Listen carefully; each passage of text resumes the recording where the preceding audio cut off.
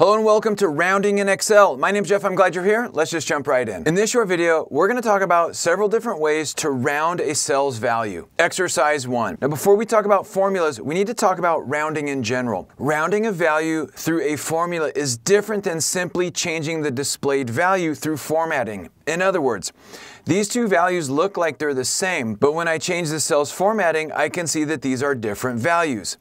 So changing the displayed value by changing the formatting is different than rounding through a formula. Because when we round through a formula, that rounded value flows into subsequent formulas.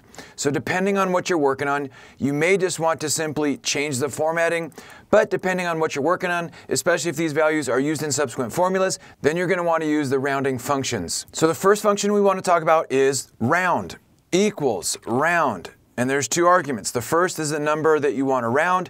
The second is the number of digits. 0 would provide whole numbers. Enter. And so now we can see that this value is rounded to the nearest whole number. Now, if we change this second argument to, let's say, 2, now we're going to get 2 decimals. And we can also go to the other side of the decimal point. So if we were to do -3, now it's going to go to the nearest 1,000. So 0 is whole numbers, positive values round to the right of the decimal, and negative values round to the left of the decimal. Let's go to the next exercise. Exercise 2. The round function rounds up or down as needed, but in this exercise, we're going to look at ways to force it to always round up or to always round down. And as you may guess, those functions are called round up and round down. Equals round up. Once again, we point to the cell value, comma, and then the number of digits. We're going to go 0, close function, and enter. And that's going to round up. And if we want to force it to round down, we can point it to this value and go 0, close function, and enter.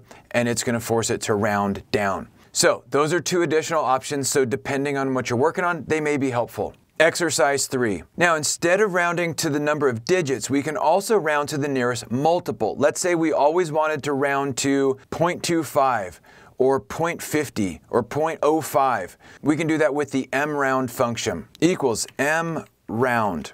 Okay, so here's the number, comma, and then the nearest multiple. So if we did 25, it's going to round it to the nearest 25.